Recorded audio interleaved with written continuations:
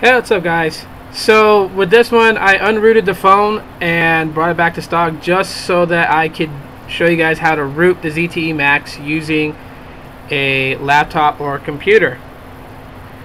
So one of the things you're going to want to download is Kingo root, and you're going to need a USB cable, which I didn't get to show you this part, but once you connect your ZTE Max to your computer for the first time, it's going to give you an option to install drivers, so you want to do that before you start any of this. Once that's done, go ahead and launch the Kingo app,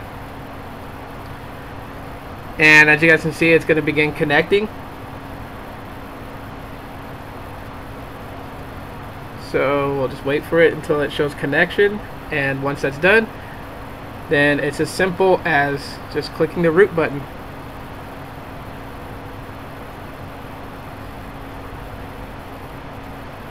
So here we go. You guys can see on the screen it says root, well, USB connected. So click root and just let Kingo do its thing. And even though it says that it's waiting for device, it's waiting for communication with the device, but don't worry, as long as you install the drivers correctly, which is simple, you should have no problems whatsoever at this point. So it's going to go through a lot of stuff, you know, just basically setting up to root your device, and this part is going to take at least a good 3 minutes, just about. So while we're waiting for that,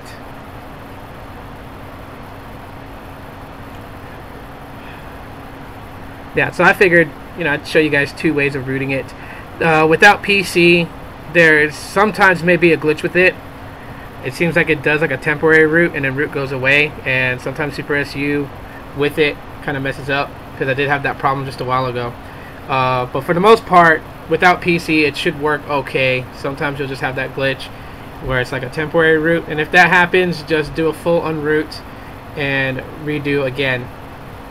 But for me, the PC version is more reliable. Sorry about the vape, guys.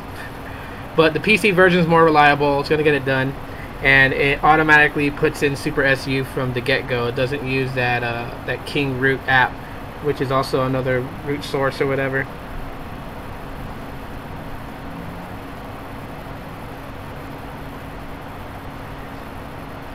So there you go. Root succeeded. And your device should start rebooting.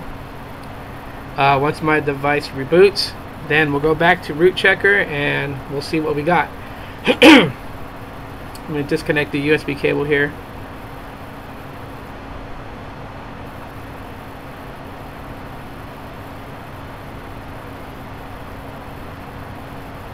And Android is upgrading, so we'll let that go through. It's not actually updating Android, for those who don't know. It's just another app was installed, so it's kind of like updating the system to include that app.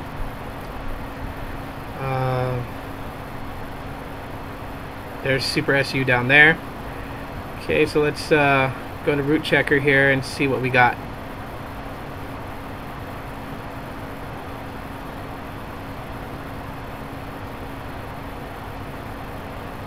Now, one thing you're going to want to do here, and this is something that kind of freaked me out when I was doing this, but one thing you want to do right here is allow time for your phone to boot. I actually did this way too early. As you guys can see, Super SU came up after it had checked for root, so then it said that there was no root, but there is in fact root.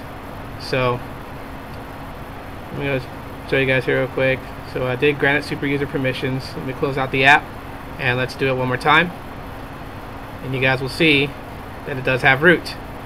So anyways, guys, that's pretty much it. If you guys like this tutorial, go ahead and give me that that thumbs up, because it does really help me out. And don't forget to click that subscribe button if you have not subscribed, and I'll see you guys next time.